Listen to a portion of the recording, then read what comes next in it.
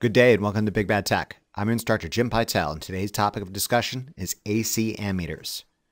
Our objective is to take a quick look at the AC ammeter function on a representative example of a commercially available digital multimeter. If you recall, way back in the Basic Electronics 1 DC Circuit Analysis playlist, I introduced various functions of the digital multimeter, or DMM, including the ohm meter, the DC voltmeter, and the DC ammeter. Today, we'll continue to explore additional functions offered by most commercially available DMMs, including the AC ammeter function. For the purposes of today's lecture, we'll be making use of the B&K Precision2831E digital multimeter. This in no way is meant to be neither an exhaustive review of this DMM, nor an endorsement of this particular manufacturer or model. I only wish to present the function of interest on a representative example of a DMM so the viewer can gain some practical exposure to this function and interpret the manner in which the results are displayed. If you recall in the function generators lecture, available at the Big Bad Tech channel, we set up the B&K Precision410A function generator to produce sinusoidal voltage output with a 4.5 volt RMS value at a frequency of 50 Hz. Recall we initially established this output voltage in an unloaded condition, and again in a loaded condition when the function generator was actually supplying current to a 330 ohm resistor. We can therefore be reasonably certain that our output hasn't drifted from the desired 4.5 volt RMS at 50 Hz. Let's use this verified output and the B&K Precision2831E digital multimeter to measure current through the 330 ohm resistor.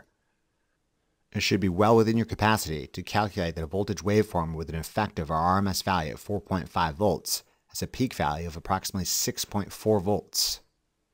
If we were to assume that this is our reference waveform, we could say it has a phase shift of 0 degrees, and substituting these values into the time-varying voltage formula, we arrive at V of t equals 6.4 volts times the sine of 360 times 50 times the time of interest.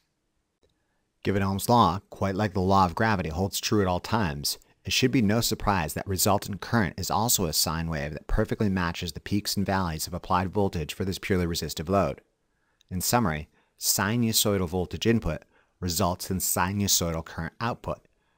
Given Ohm's law states current equals voltage over resistance, and voltage is not a fixed quantity anymore, but rather a time-variant sinusoidal function, it can be demonstrated that current can be expressed as I of t being equal to 19.3 milliamperes times the sine of 360 times 50 times the time of interest, where the peak current value of 19.3 milliamperes is our peak voltage value of 6.4 volts over 330 ohms.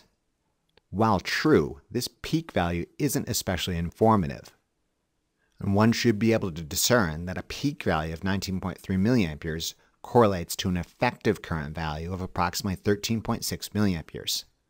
Our goal is to use the B&K Precision2831E digital multimeter to measure and verify this anticipated current draw. Upon powering up the B&K Precision2831E DMM, we see it does a quick functions check and immediately defaults to the DC voltmeter function. Let's enable the AC ammeter function.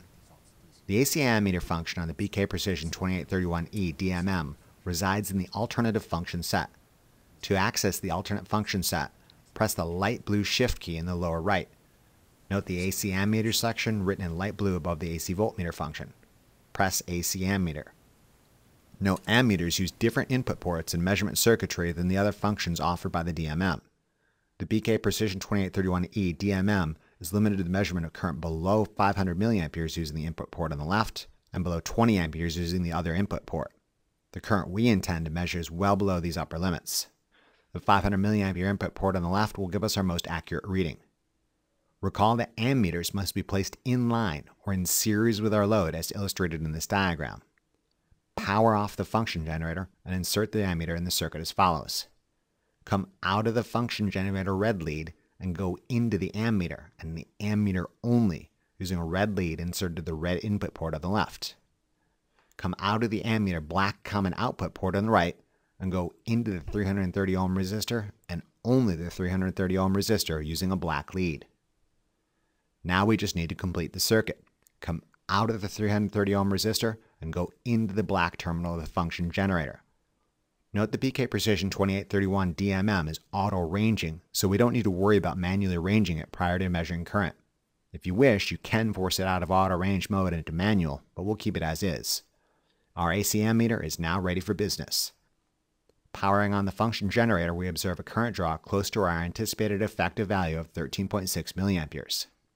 Note, by taking our time and thinking about our every action, we never ran the risk of hurting ourselves or damaging equipment. In summary, don't just press buttons. Do the calculations first. Know what to expect. Walk yourself through the schematic exactly as illustrated and don't make unnecessary modifications or complications. Have a simple plan and execute it violently. That's about it for this quick demonstration of the B&K Precision2831E DMM and AC ammeter mode. We'll make use of this tool in later lectures to verify the electrical characteristics of elements within an AC circuit. In conclusion, this lecture took a brief look at the AC ammeter function on the B&K Precision2831 DMM. We used the DMM to verify the anticipated behavior of a simple single-phase AC circuit. Remember to review these concepts as often as you need to really drive it home. Imagine how well lab will go if you know what you're doing. Thank you very much for your attention and interest, and we'll see you again during the next lecture of our series. Remember to tell your Lazy Lab partner about this resource, and be sure to check out the Big Bad Tech channel for additional resources and updates.